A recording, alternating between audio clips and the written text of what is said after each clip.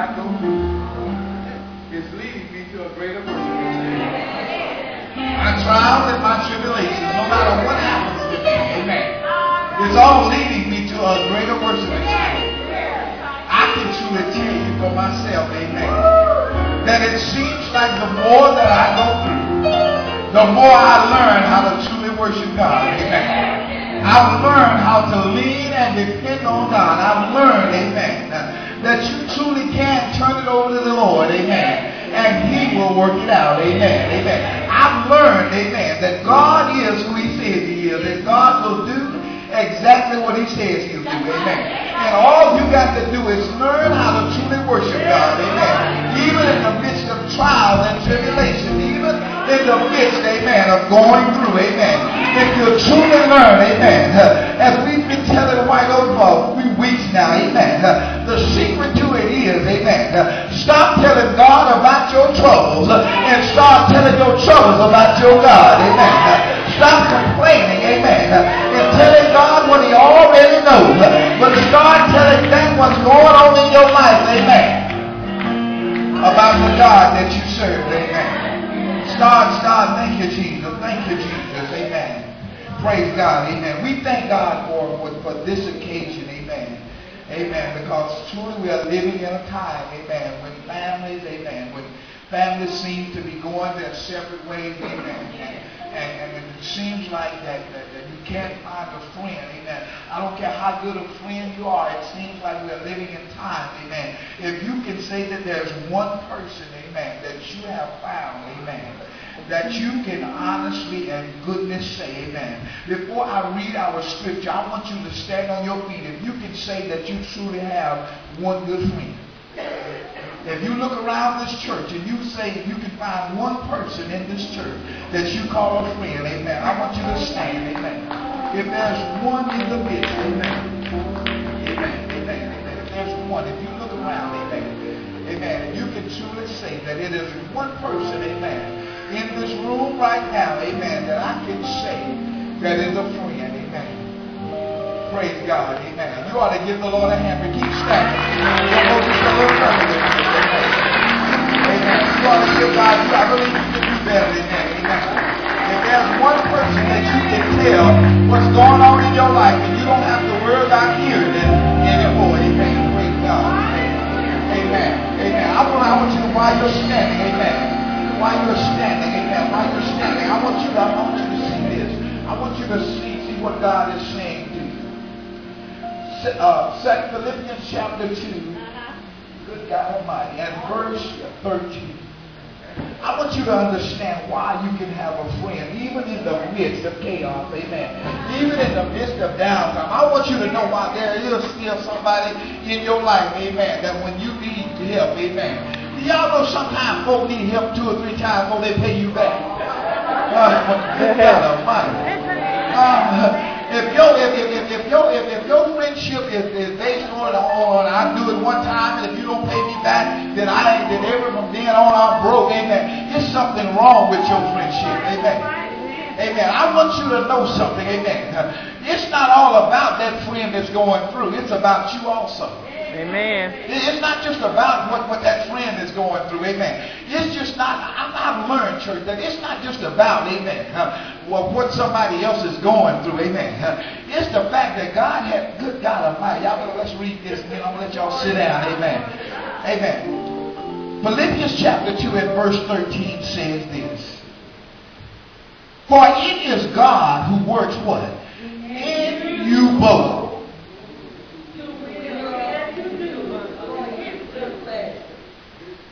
I want to talk a little bit. Y'all can be seated. I want to talk from the 2nd chapter of Philippians. And I want to talk about the subject, the power of friendship.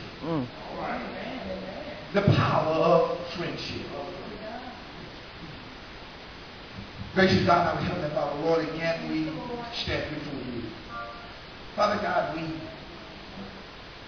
just thank you so much, Lord, for giving us the strength, and giving us the opportunity to stand before your children, Lord God. For God, we realize that it's not me, but it is you that lives in me. God, we recognize, and God, we realize, God, that it is you that's able to speak to us and to speak to us. So, Lord God, we ask right now that you would just have your way in all of us. Amen. That you would just have your way in all that we are and all that we do.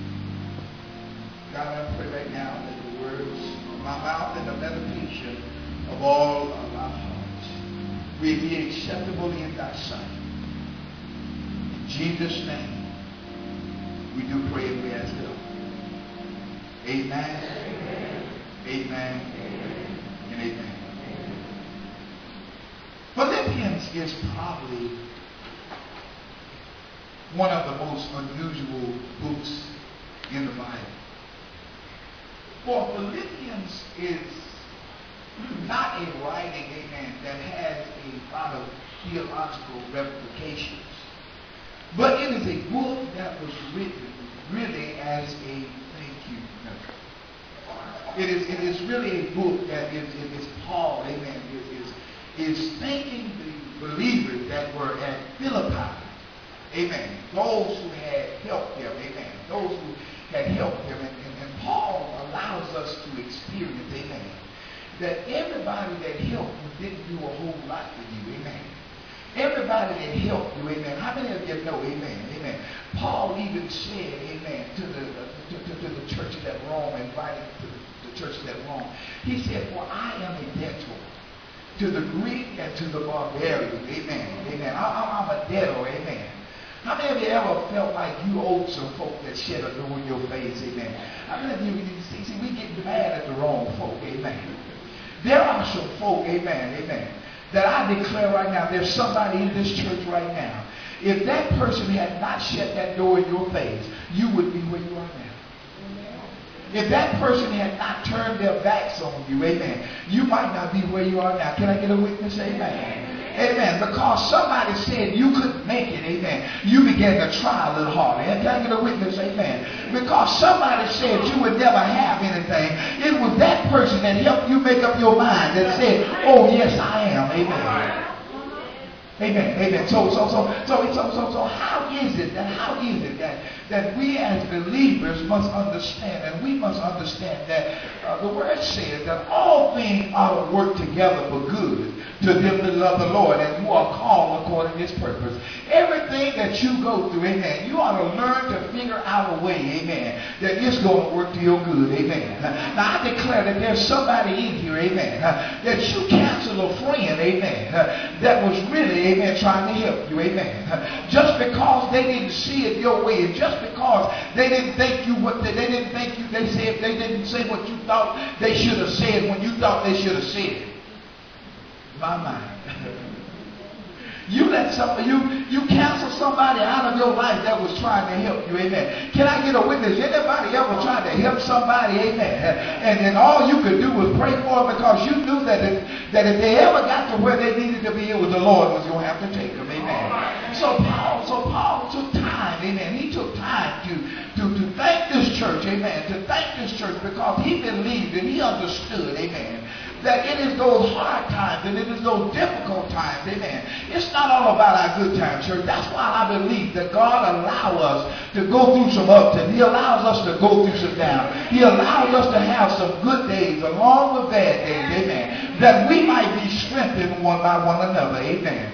Amen. The word even tells us, amen, that the Lord said what? That he wanted us what? To love one another, amen, as he has loved us, amen. And he not only loved us, but he gave himself for us. We ought to get to the point in our lives where we are willing to put ourselves in somebody else's shoes, amen. We are willing to put ourselves in what somebody else is going through, amen. I want us to know that one of the things that will hinder you, amen, if you are always on the giving end or on the receiving end of a friendship, amen. Don't always position yourself, I want to give, amen, more than I receive, amen. I want to be a giver, amen. I want to be the one, amen, that solves the conflict, amen. I've never, good God Almighty, I've never asked God to let it rain in my life, not one day, amen. But that didn't mean it didn't rain, amen. But I understand, amen, that when we began to understand what God is purposed to do in our lives, amen, that everything that I am and everything that I am not, everything that I go through, everything that I've been through, everything that I'm going to go through, God is directing it for our good pleasure, amen. It is through these hard times and it is through these bad times, amen, that I realize, amen, I want y'all to know something, and I'm not ashamed of it, amen. I discovered through who I am that my wife is not only my mate, my soulmate, amen, but I discovered that she is a friend, amen. And that God brought us together, amen. I used to think, good God Almighty, God bless me, amen. But how many of you know that what God was working out was according to his good pleasure, amen. God in himself, amen, he looked at you, amen, and he looked at the other person, and God saw, you know, good God Almighty, your sisters didn't have to be your sisters, and your brothers didn't have to be your brothers, amen. Those that you call a friend, they didn't have to be in your life, but God, amen, who seeks, amen, to bless his children, looked at you, and he looked at them, amen, and he said, I'm going to put these together. Who else but God, amen, could go all the way up there? I'm not going to try to pronounce any of them names, amen. Wherever Morgan is from, amen. And then look over in Sharon, amen, and see a little old preacher over there, and bring us together, amen, as friends, amen, amen. We have never even had to, we never sit down, y'all know how it used to be. Some of y'all don't know the friends y'all got, y'all got to drop them all, amen. Some of y'all got to go online, and you got to ask somebody, can I be your friend?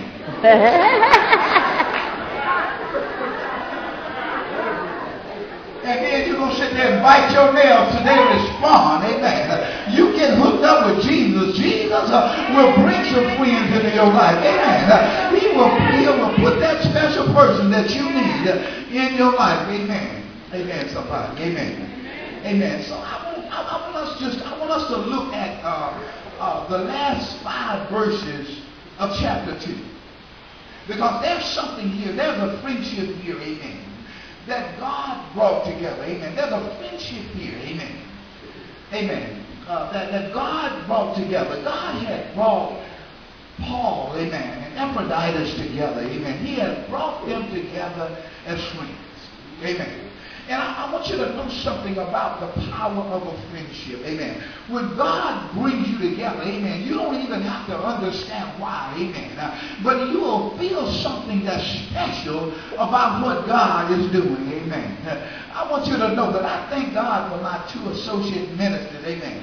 Because we may become a lot of things, amen. But the one thing that I can truly believe that we are on one accord. And you know how we stay on one accord is we have learned to communicate one with the other, amen.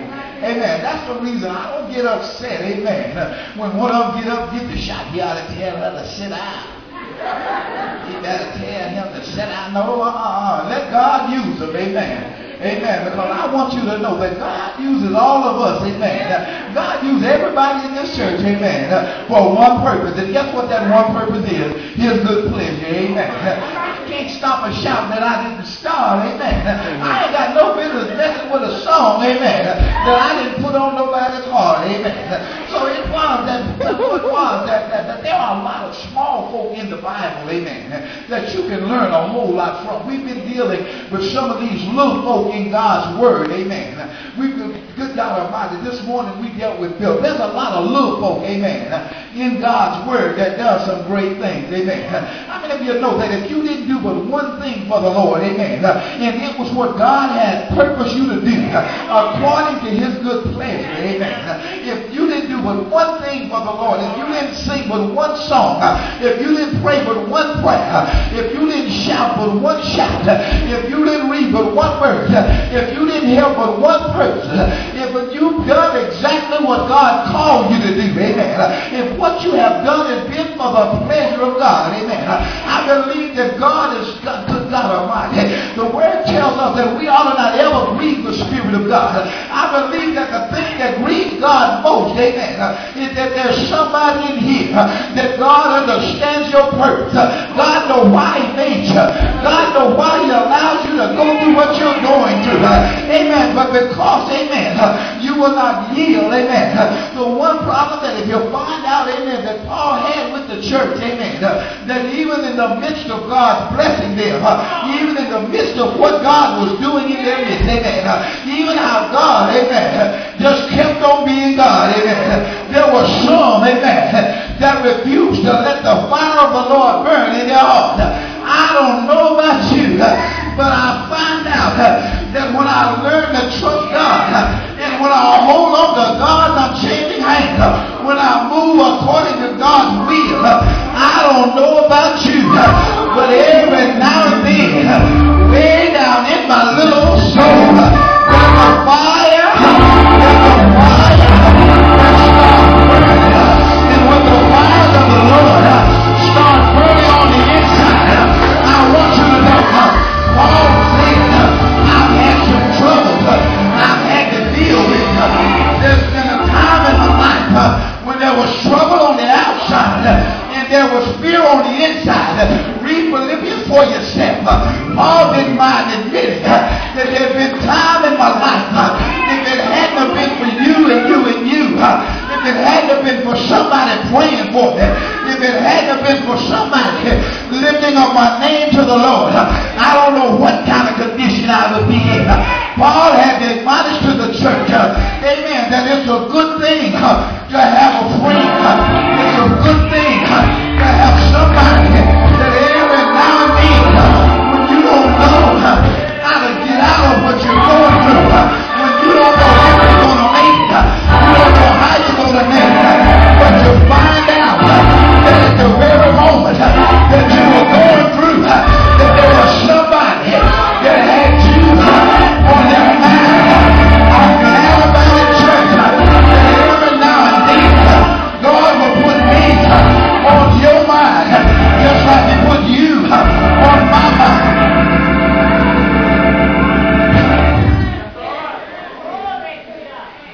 But what we have to understand, and we should never take those whom God has put in our lives, amen, those whom God has put in our lives and allowed us the privilege to call them a friend. Good God Almighty. Do y'all know that there are some folk in this world, amen, you can try your best to be a friend. They don't want to fool with you. They would rather have somebody that's going to lie to them and dog them out. Good God Almighty. To call a friend. Amen. Amen. Paul had an unusual friendship. Now, I want y'all to notice something about Epaphroditus. You don't hear a whole lot about any great accomplishments that he had. You don't hear a whole lot about prayers that he prayed moving mountains. Really, if you would look at the scripture, you would wonder why it is that somebody, amen, would become so attached to such a person as Epaphroditus. And it is, I want y'all to know something else. You can't recommend a friend to somebody else that has not yet been a friend to you. Now, am I right about it? Y'all know how it is. Y'all know how it is. Y'all send folk to your pastor, amen, because you know your pastor going to love and do the best he can. Am I right about that? Amen. You can't recommend a friend to somebody else, amen, until they have proven themselves to be a friend to you, amen, amen. Amen. Paul said, I consider it necessary. He was sending Epaphroditus to the churches at Philippi. He said, because I find it necessary. In other words, he began to recognize and he began to realize that there is some stuff, amen, that's in Epaphroditus that I have not yet conquered yet. And there's some stuff that you can gain from him, amen. That's why it is so important, amen, that you label them family and friends, because I want you to know, sometimes friends will be more like your family. Am I right about it? You may not have any biological ties, amen. I even heard somebody say one time, they said about a particular fellow, they said, he's like a brother to me. Then they said, no, Reverend Boy, he's not like a brother, because a brother ain't that good, amen. I want you to know that there are sometimes, amen, that you will know somebody. God will put somebody in your life that will help somebody else that you know more than you can help them yourself. You got to get to the point in your life to where you're not afraid of losing your friends when you share with others, amen. You got to get to the point, good God Almighty, amen. There are folk that got friends that they don't ever want them to meet because they are afraid that I'll lose my friend. So it was that because of the things that Paul wanted to accomplish, amen. And I want you to know the things that he wanted to accomplish at Philippi was not necessarily negative things. But he knew within himself. If you will look at the first verse of chapter 2, the first verse of chapter 2 tells you everything that he wanted to accomplish. Everything that he wanted to accomplish. He said, therefore, if there be any consolation in Christ, amen, if any comfort of love, if any fellowship of the Spirit, if any affliction and mercy, fulfill ye my joy by what? By being like-minded, having the same love, and being of one accord, what? With one mind, amen. In other words, he was saying that these are the things that I want to accomplish, amen. That there are some definites that God has put for me to accomplish, amen. That there ought to be some fellowship of the Spirit, amen. The Spirit of God ought to want them heart to heart, amen. There ought to be a time that just because the person next to you feel this thing, amen. Just because somebody else has been sick and got up off of their sick bed, you ought to feel what they feel, amen. There ought to be some times in your life, amen, when God has taken your afflictions, amen. God has taken your through your affliction, he reveals his mercy, amen. God reveals your God took your hurt. He took your ministry, your misery, in other words, and he gave you a ministry through your misery. Amen. What you became, amen, was because God allowed you to truly feel who he was. Amen. God allowed you to truly touch the person that he was. So it was that Paul thought it was necessary, amen, that Epaphroditus, amen, could do a better job. Epaphroditus could do a better job, amen. He says, okay, here are his credentials. He said, first of all, I want you to understand that he is my fellow worker and my fellow soldier. Amen. But your messenger and the one, good God, whose ministry is in need. Amen. He said, I want you to know something about it. Amen. My first point about the power of a friendship. My first point about the power of a friendship. The power of a friendship will take you from where you are and get you to where you need to be. Somebody in here right now, amen. God has put somebody in your life only as a friend, amen. But sometimes we get so self-conscious about what people do, amen. We think everybody got an ulterior motive about what they do, amen. We think everybody got an underlying motive about what they're doing, amen. Somebody want to laugh with you, you got a problem with them, amen. Folk can cry all day, amen. You'll let anybody cry with you, amen. You don't even have to know their name, amen. You'll let them cry with you, amen. But the moment God takes your tears, he turns your tears to laughter, you figure folk trying to, good God Almighty. All right. I want you to know that everybody you see laughing, amen, we become so self-conscious about what they're laughing at me for. No, they're trying to get you to laugh so they can laugh with you. They're trying to get you to where you can rejoice in your struggle. They're trying to get you to where you can see, amen, that where you are, that your situation is not your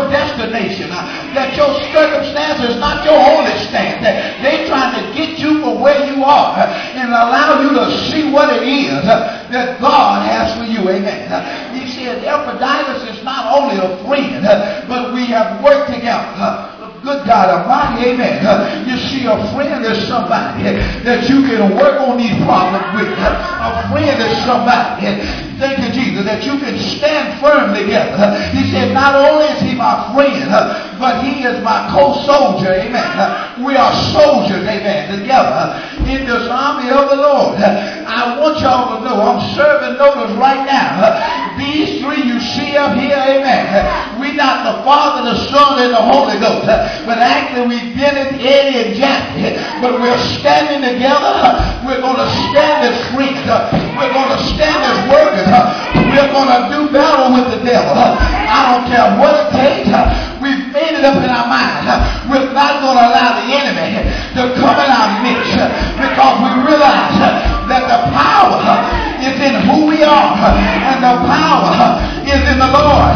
If we stay in the Lord, if we make his will our will, if what we do and what we say we've learned to forget about it. I come by to tell you the power of a friendship. If we can stand right in the Lord together, I'm going to stick with them. Thank you, Jesus. I don't care what they go through. I'm going to stand with them. Ain't no use talking about them, because you can't tell me nothing about them. I'm going to stick with those that the Lord has given me. Time out for folk always want to talk about somebody else.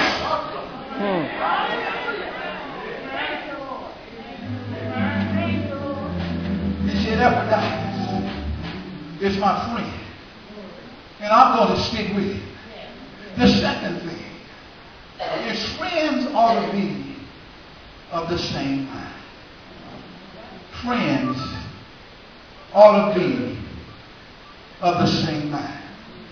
Paul says in verse 26, since he was longing for you all and was distressed because he heard that he was sick. Amen. Friends ought to be of the same mind.